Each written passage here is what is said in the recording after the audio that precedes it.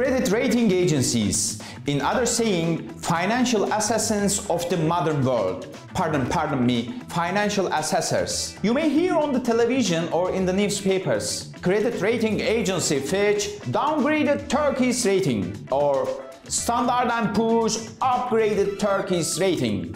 Does it sound familiar? That's exactly what I'm talking about. What are these credit rating agencies?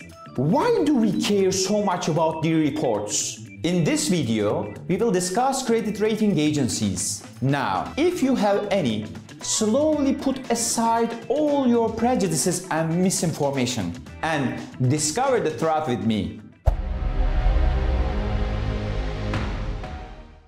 Simply what they do is measuring the payment ability of an economy or a company.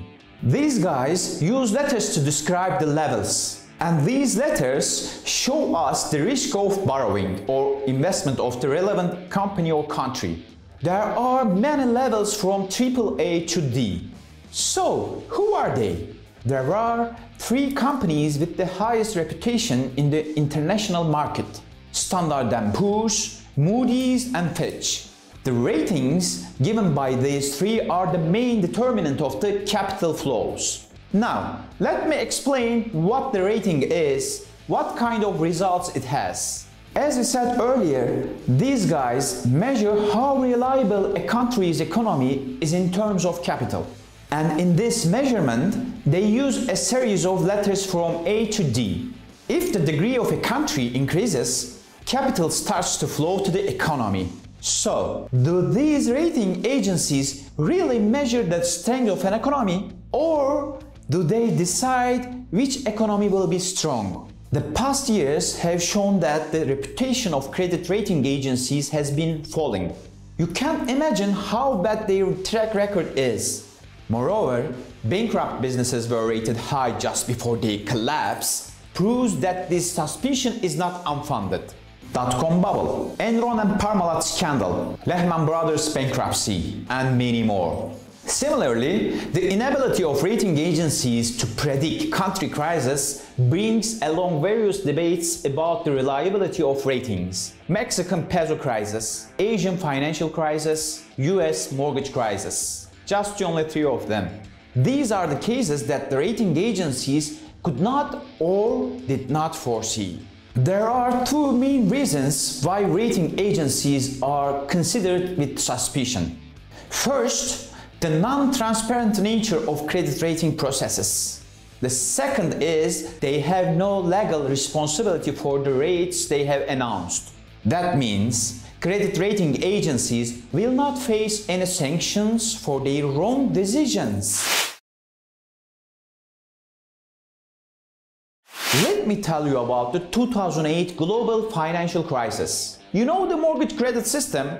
Housing loan given by the mortgage-backed banks. The USA is the world's #1 in the mortgage loan market. Why? Because banks used to give housing loans to anyone.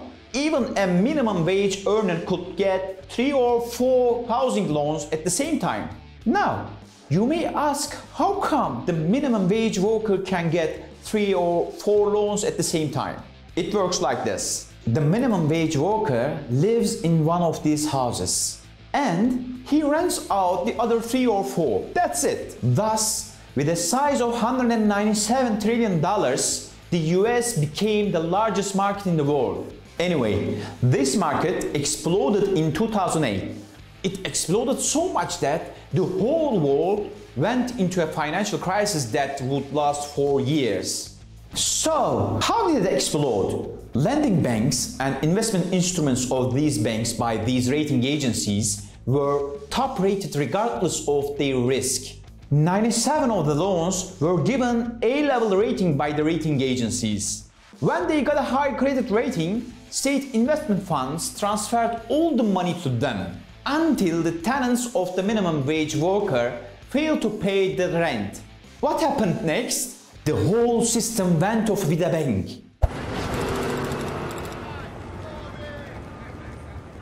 Have you ever refused to rate any of these bonds upper tranches AAA?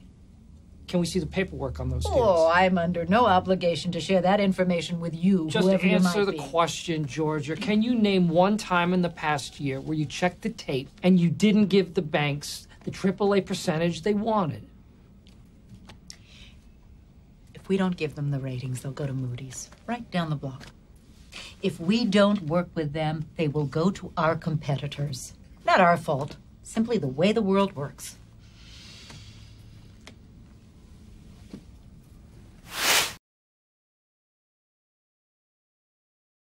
After the financial crisis, some regulations were brought to the market. The largest three rating agencies, Standard & Poor's, Fitch and Moody's, were penalized for raising hedge funds' ratings, where they should have supposed to lower.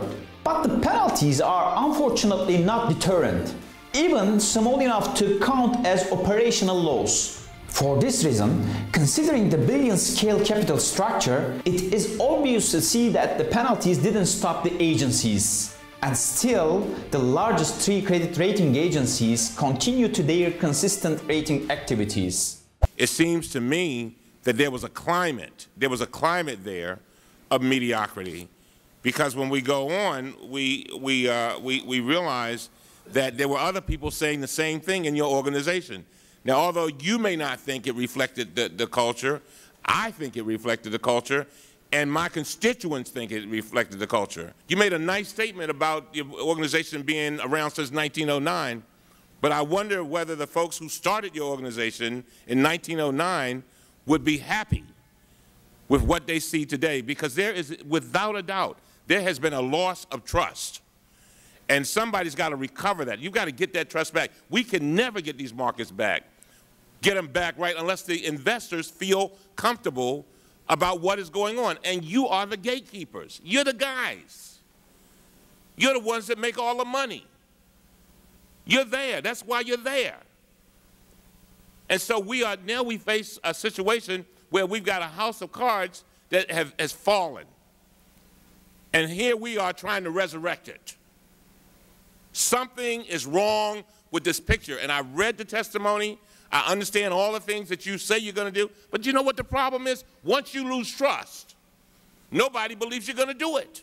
As a result, the reputation and credibility of these guys have been severely damaged. False reports, deceptive ratings, false reports, deceptive ratings, and court decisions against them. Of course, credit rating agencies are key institutions in determining the route of capital flow. Someone needs to assess a country's or company's value to understand whether it is white or black.